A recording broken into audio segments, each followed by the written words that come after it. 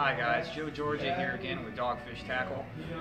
Another one of the HD series rods that we're going to go over right now, answer all the questions that you have on this, and this will be a little bit more in depth than we do with some of the other rods that we do because we've changed quite a bit on this rod. This is our 17 HD series rod.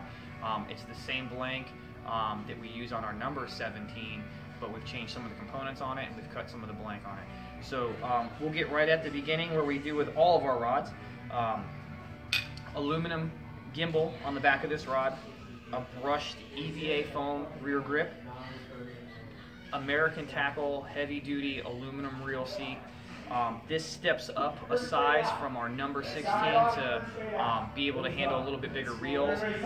This rod blank is rated 80 to 130 pound line. Some guys even fish this as high as 150 pound braid, you know, when they're shark fishing with these, and some guys will even Goliath fish with these. So coming on up, we do the ergonomical grip up here, and then we brush right into one of our wraps right here. Everybody, when you go fishing, you have 99 different problems.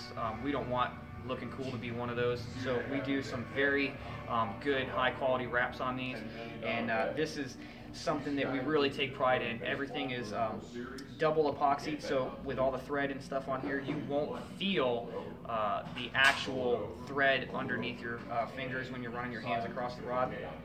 Stepping right on up here, we do that American Tackle Turbo Guide, all chrome.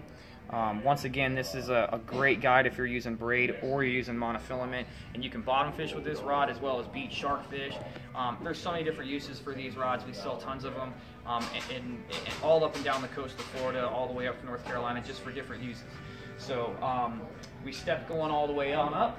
We go right into our AFCO roller top, and what we mentioned before was this was the same blank that we use on our number 17.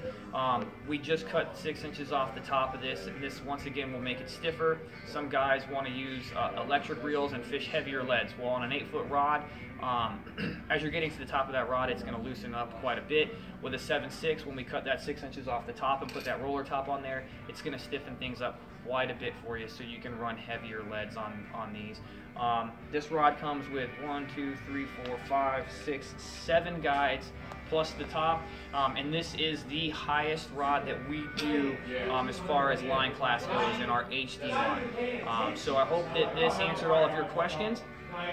Be sure to give us a like on Facebook, follow us on Instagram, and subscribe to our YouTube channel for all new materials constantly.